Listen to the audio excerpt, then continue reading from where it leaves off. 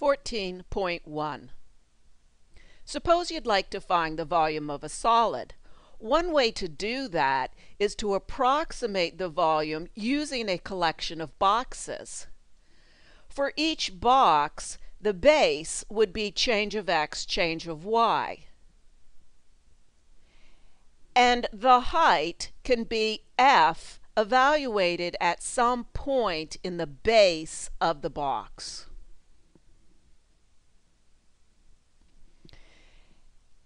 So the volume would just be height times base.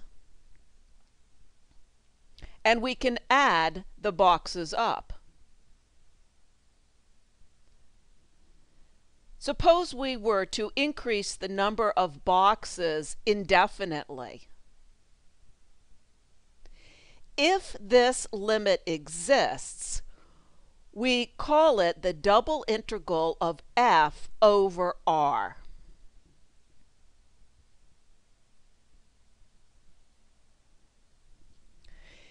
Evaluating double integrals this way is tedious and rarely done. Fortunately, we have a more practical method. The method involves slicing the solid as if it were a loaf of bread. For a fixed value of x, the slice of bread has area a of x and width dx. Add the slices up to get the total volume of the loaf, which is this double integral. Fubini's theorem tells us that we can slice our loaf of bread either way.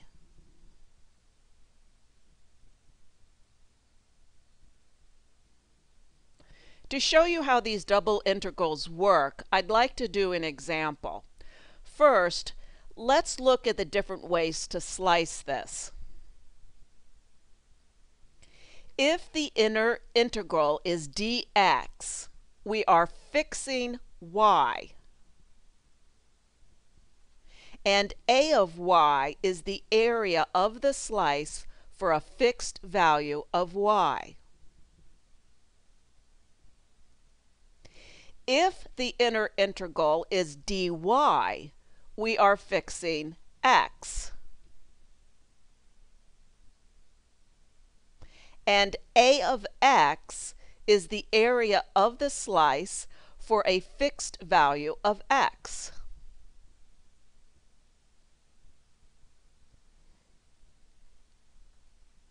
I will do this example.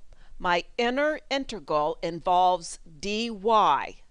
So y is changing, x is fixed. Treat x as if it were just a number. And now do the inner integral. It's an integral with respect to y with x fixed.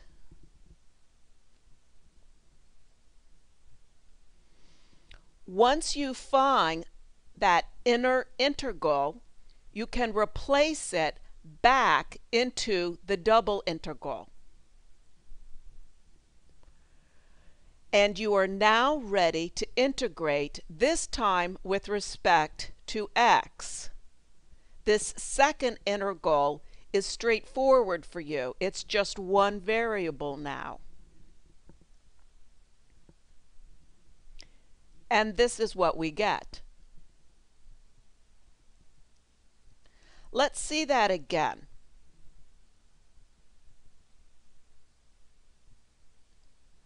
Okay, so we have a different example. The point of this example is to show you that although you can evaluate the inner integral, although you can evaluate the integral in either order, you don't necessarily want to do it both ways.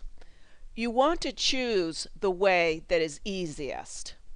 For this problem, it is easier to integrate first with respect to x and then with respect to y. To see that this is the best order, try reversing the order and see what kind of problems arise when you go to integrate. In order to do the inner integral, we need to do a little substitution. Keep in mind, this time we are fixing y. We are now ready to evaluate the inner integral.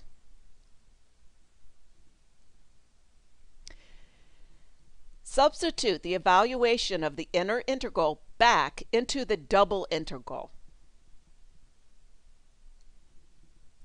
and integrate with respect to y.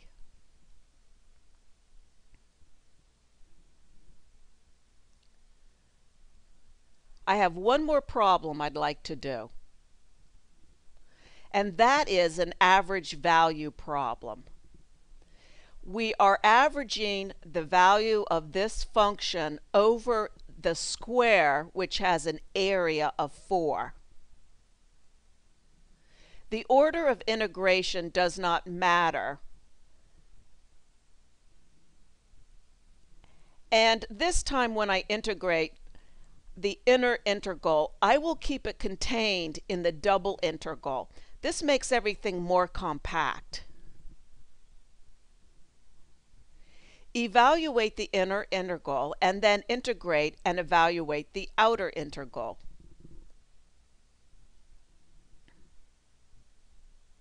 And we get 0. An average of 0 is somewhat surprising until we look at the surface and the region. We see that the volume above the region is equal to the volume below the region, giving an average of 0.